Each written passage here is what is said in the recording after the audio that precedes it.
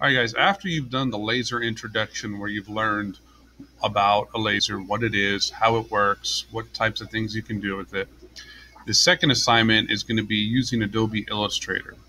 Now, when we open that up, there's going to be several files here, and yours may look a little bit different than mine. But the first thing I want you to do after you locate this is actually go open Adobe Illustrator, the program. So let's go to the start bar, and under the A, you're going to see Adobe Creative Cloud. Go ahead and expand that. And then we're going to open up Adobe Illustrator, and the icon is this orange AI. So go ahead and click that. It's going to take a few seconds to load. And once it loads up, the first thing we want to do is go back to Google Classroom and open up the template. We do not want to just create a new file or open something existing here. We want to use our template. So when you click on that, it's going to download to your downloads bar here on the bottom. Click that to open it up. And as long as you have Illustrator open, it populates right here.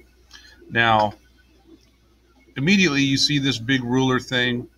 And what this does is this is exactly the same size as the work platform in the PLS 675, or the big blue laser we have in the laser room. So there are also several settings that have been preset, which is why we need to use the template.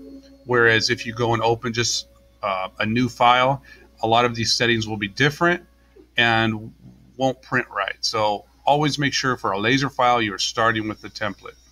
All right, that said, we have all our tools on the left, and we have some shortcuts over here on the right.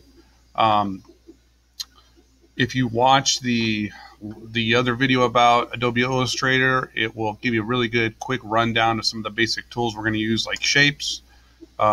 This is a great tool. So if we use the rectangle tool, we put a rectangle in, and then when I get my arrow back and I start clicking on stuff, you can kind of see some of the colors up here, which I'll talk about in a second video, but these colors are absolutely critical to communicate with the laser cutter what we want it to do. All right. That said, once I have a file complete, the way that you transfer this is to save as. You're going to put in a thumb drive, and the format that we need to export to the laser is Adobe PDF.